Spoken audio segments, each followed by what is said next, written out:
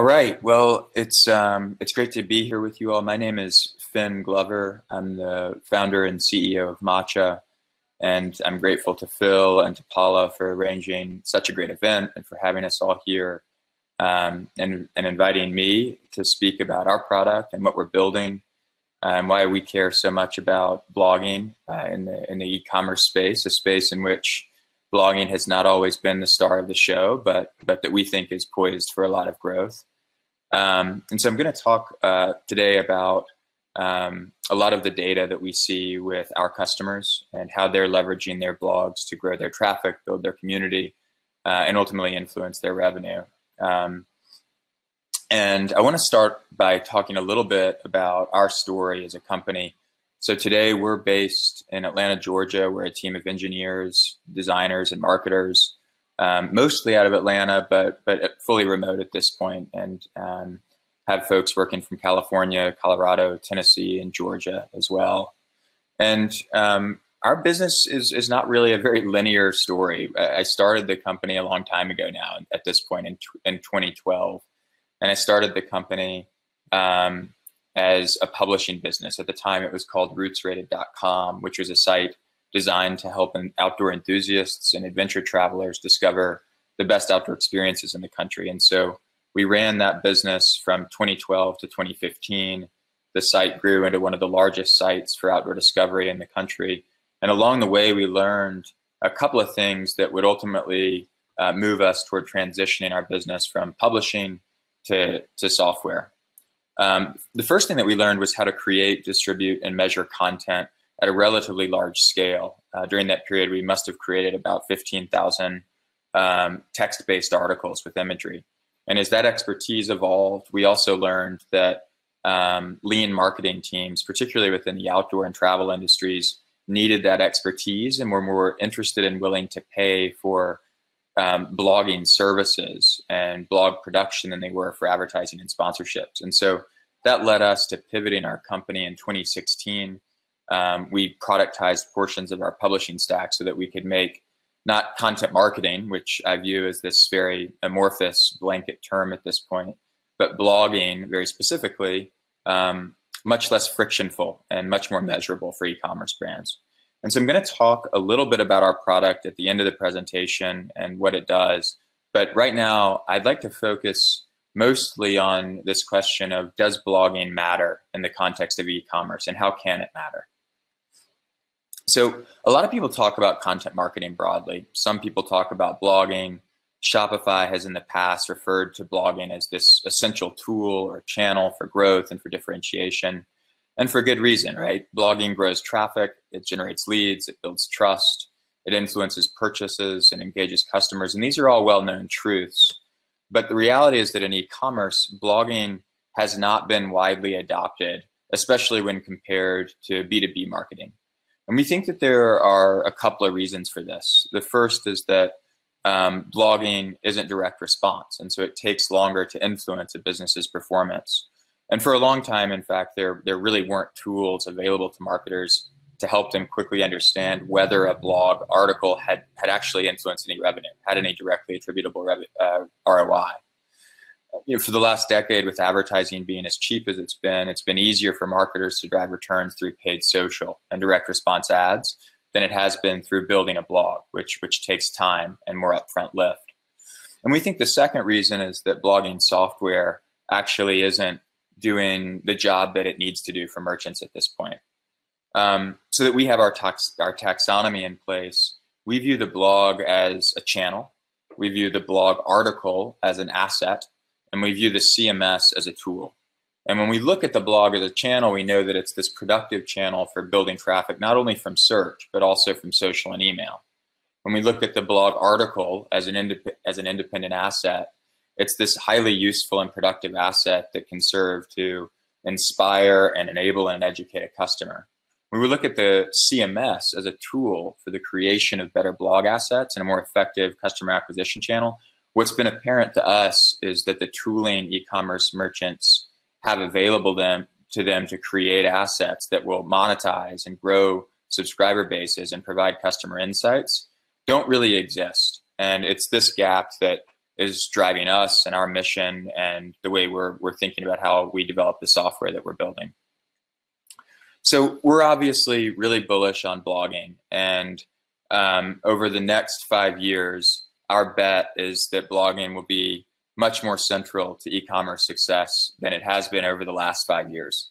And part of this, again, is due to advertising becoming more expensive as everyone advertises on just a handful of platforms. But part of this is also due to the explosion in the number of companies and the ensuing competition.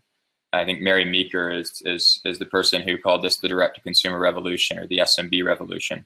And so our hypothesis is that over the next 5 years, those companies who invest in blogging will be more differentiated than their competitors. They'll enjoy greater success, and they'll also enjoy more sustainable growth.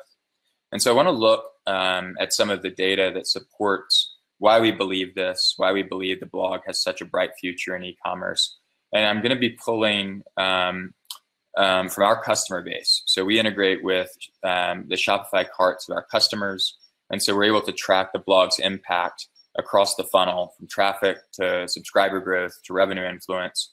We also tag all articles with different tags associated with persona, geography, content type, etc. And that allows us to associate individual email addresses with content metadata, which infuses some of the segmentation that we're trying to make available to marketers around content consumption. So I'll talk a little bit about that as well.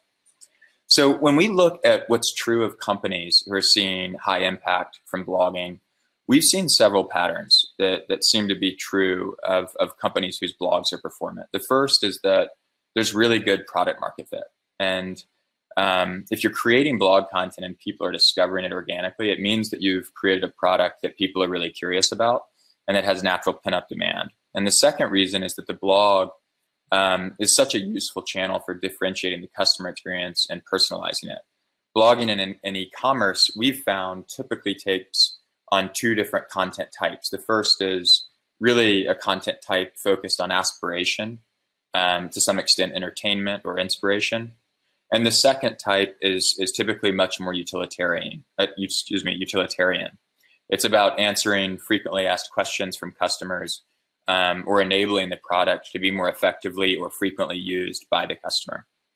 And the third reason is about CAC and LTV. We all know that CAC is the new rent, and it turns out that blogging is this very effective way to reduce CAC by increasing organic traffic over time. But it's also this really effective way to increase lifetime value when blog content is repurposed and recycled in the post-purchase experience.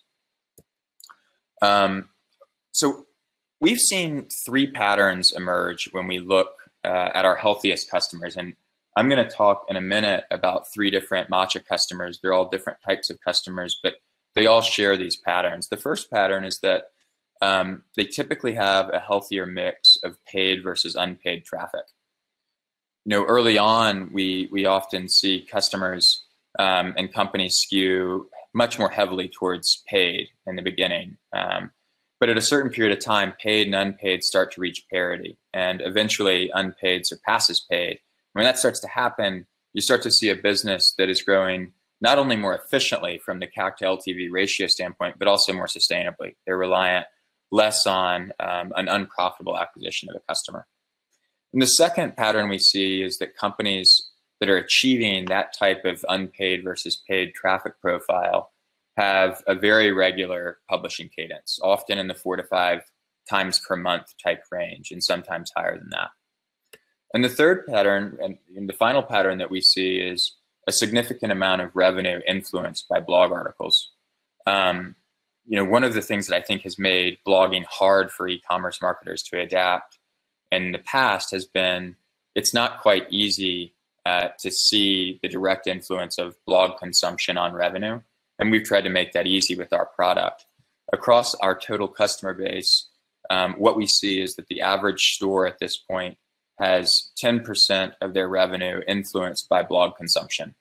And from the companies that we have found to be growing the most efficiently and growing and our best customers, we see blog influenced revenue typically in the 20 to 30% range, which is which is something that's felt very inspiring and promising to us to see blog consumption influence nearly a third of a company's revenue. So I want to talk about 3 Matcha customers, and I'm going to start with a company called Sea to Summit. This is a legacy brand in a commoditized market. I'll talk a little bit about that. Then I want to talk about Almond Cow, which is an Atlanta-based company, a newly invented product that's fantastic. And then I'd like to talk about Everly, which is a really interesting subscription-based niche CPG product. And I'm going to try to focus their stories around not only their industries, but the type of blogging that they do, their content types, their publishing frequency, and the results that they've been able to generate over the last couple of years as they've built out their blog practice. So let me start with Sea to Summit. So for those of you who are into outdoor recreation or adventure travel, you may recognize Sea to Summit. This is I believe the company is close to 40 years old at this point, founded out of Australia. And in 2018, they empowered Amanda Schreier, who I've gotten to know quite well, to lead their e-commerce effort and bring Sea to Summit online. They were, I think, very smart to start their e-commerce business on Shopify. What's so interesting to me about this type of company is that it's operating in an incredibly competitive market with a somewhat commoditized product and lots of other well-known brands selling similar products. And one of the challenges that they have is they have to appeal to a very technical audience. They call that type of audience the top of the mountain audience, folks that are doing relatively extreme things, but they also have to make their brand and their products accessible to a broader market of folks who are not so extreme and who might be, camping once a year or hiking, a few times a year, or doing things like glamping. And so what Amanda has focused on is a type of content, 2 types of content. One is aspirational. You can see in the screen here, she's focused on content that is really about inspiring the audience to go out and participate in the activities that are really conduits to her products. So these are articles like 21 great backcountry hikes in Colorado. But she's also focused on article types that I really view as product purchasing guides. Her products are technical enough that there needs to be some explanation so that certain audiences, some who may be more extreme, some who may be more moderate, know which products are right for them. And those are the types of articles that perform particularly well for her in the middle of the funnel and the bottom of the funnel. From a publishing cadence, she's published 6 to 8 blog articles a month for the last couple of years. That's a combination of custom content that she's creating in-house or sourcing through freelancers. It's also some combination of syndicated content that she's licensing from professional publishers in the outdoor industry. And she's been able to use her blog to not only grow social traffic and organic traffic, but also to influence revenue very directly. She typically sends out several emails a week, all of which contain repurposed or recycled blog content. And over the last 2 years, she's seen her blog grow to contribute to influence nearly a quarter of the business's revenue on a monthly basis. And so it's been really impressive growth for her on that front. The next company I want to talk about is Almond Cow. And I don't know how many of you listening to this drink almond milk. I do, and moved to almond milk ultimately to reduce dairy intake. But Almond Cow is this brilliant product. They really got off the ground a couple of years ago through Kickstarter.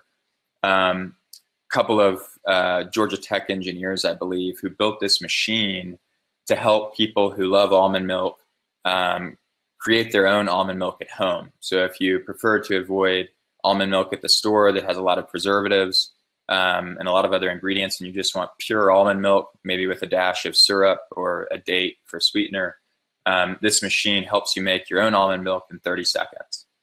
And this company is an interesting one. They're pure play e-commerce. They're not dealing with kind of legacy brand. but they're competing for a behavioral shift. And so the type of content that they have focused on, the type of blog articles they've focused on, have been those types that would enable their customer base to use their product more frequently and more consistently. And that has manifested itself largely in the context of recipe-based content. For the last couple of years, they have produced 2 recipes a week, and they've leveraged those recipes initially produced for their blog across other social channels like Pinterest. When they started using Matcha, they had no idea how much revenue their blog content was influencing. They assumed it was important. But what we found is that over the last year and a half, their blog has influenced over 30% of the company's revenue, which has been so cool to see, and I think speaks to how important it is to enable and empower your customers, especially when you've released a new product like this. The third company that I want to talk a little bit about is Everly. Everly is a company, in some ways similar to Almond Cow in the sense that they're selling into the CPG market. But Everly manufactures a drink mix. It's sugar-free. You can add it to your water. It has electrolytes and other proteins. And I've gotten to know their CEO quite well. He came into the business not as the founder, but as the chief operating officer when they had founded the company and gotten a lot of traction at retail with companies like Whole Foods and Kroger. But quickly they struggled to get enough sell-through on the shelves, and they had to pivot the business to pure play e-commerce. And that was really challenging, and Ryan did a really fantastic job of moving the business to e-commerce. At this point, 50% of their business is on Amazon, 50% of their business is direct through Shopify. And he's done a fantastic job of building a recurring revenue-based company based on subscriptions to Everly, whereby customers are subscribing to get boxes of the drink packets every month. And similar to Almond Cow, he's also focused on a content type that is enabling to his customers. But I think what's particularly interesting and useful as a lesson about Everly is that he really struggled 2 years ago to know who he was actually creating content for. And so he began experimenting with creating articles focused on different subsets of health-based communities, subsets like keto dieters, and other groups like that. And what he found after about a month and a half is that there was this huge uptick in response from folks that cared about the keto diet. So he started producing more blog articles and more recipe-based content about the keto diet. And that turned into a flywheel of success that has produced a couple thousand blog readers a month coming through organic traffic rather than paid, and has over the last year equated to roughly 25% of the business's revenue influenced by the consumption of those keto-based recipes. And so I find this to be one of those really fascinating stories about how content can actually help us discover who our audience is and serve as a spearhead in some ways for audience discovery. So probably a lot more to talk about for each of these businesses. They've all got their own unique challenges, their own unique opportunities, but the patterns, again, have been their ability to publish frequently, their ability to reduce their reliance on paid traffic and replace it with unpaid traffic, and ultimately their ability to continuously and gradually grow the influence of their blog on revenue so that they can determine very clearly the ROI. So one of the things that we as Matcha hope is that the stories of companies like Almond Cow, Everly, Cedar Summit can serve to accelerate the success of other companies who are looking to reduce their reliance on paid social and deliver richer customer experiences through blog content. And part of the role that we hope to play in that is making blogging easier. If any of you have ever tried to blog really consistently, you know how hard it is, unless you're just an extremely talented writer. But blogging is really hard because it's this very multidimensional problem that has lots of friction across the whole problem set. At the very kind of beginning of the effort, creating articles that actually influence revenue requires a huge amount of activation energy and consideration about what the audience would want, what the audience is searching for. And the second challenge is once you've actually created the article, you have to distribute it through a variety of channels, but you also have to optimize it. You have to optimize it for certain conversion events, like click through to product pages or subscriber generation. And finally, once you've created the blog article, distributed the blog article, optimized it for success, you have to start measuring attribution. And ultimately, you want to measure attribution in such a way that you understand the per article's impact on the business from a sales standpoint, but you also want to be able to generate insights about your audience based on the content that they consume, as Everly did with the keto-based audience. So our goal over the years has been to help businesses solve these types of problems. Our goal over the last year specifically has been to create a CMS that's purpose-built for e-commerce and that plugs seamlessly or in a headless way into your Shopify store. And we think about our product through the lens of 4 key features. The first is what we call the blog builder in CMS. Effectively, it is a article editor that provides fill-in-the-blank professionalized templates to accelerate creation and move out of, to reduce the activation energy that's often associated at that very beginning moment when you have to sit down and actually write. The second component of Blog Creator is all about the ability to embed what we call e-commerce elements. E-commerce elements include user-generated content collections, products that are pulled from the Shopify catalog, product collections, customer reviews. We think of the blog article again as this asset that has that is so rich in its capability, but is limited right now by its lack of integration with the other elements in e-commerce that we're so constantly using.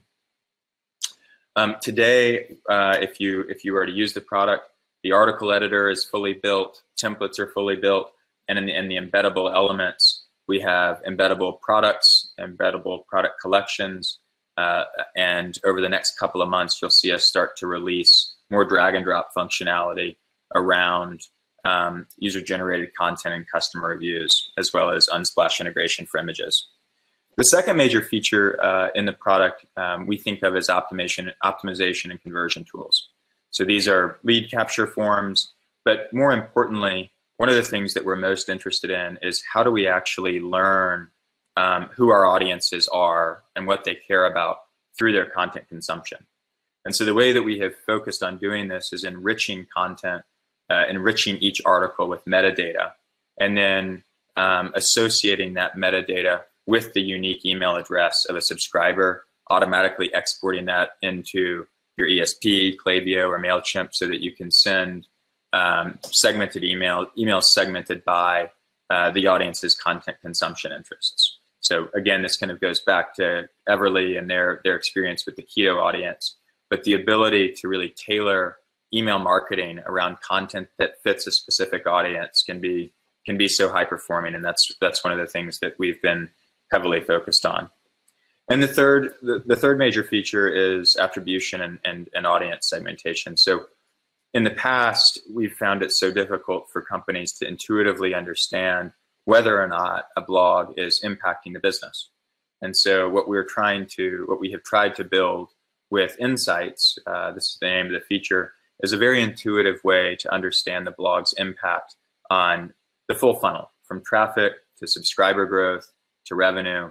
And we're trying to take that a step further in the feature's next iteration, in which we will provide insights about audience segmentation so that companies are able to make really actionable and fast decisions about what type of content to create next, given the audience's engagement with the content that you've produced historically. And the final piece to our product, we call it our content marketplace, but we've aggregated thousands of articles from top publishers around the world, publishers like Oxygen Magazine and Outside Magazine and others, And our article marketplace is there for companies who want to supplement their own content creation with professional content that they can customize to their brand and embed with their products and use primarily in the context of email marketing and social. So that's Matcha. Thank you so much for listening, and thank you so much for considering our thesis around blogging and our bet that blogging plays a much more essential role for e-commerce stores in the future. We'd love to talk to you. We'll be in the expo, and if you'd ever like to reach out or take a look at the product or talk to any of us about the data that we see from our customers, we're more than happy to talk. Thanks again to Phil and Paula for putting this on, and thanks to everybody who's been in this presentation for being here. Thanks.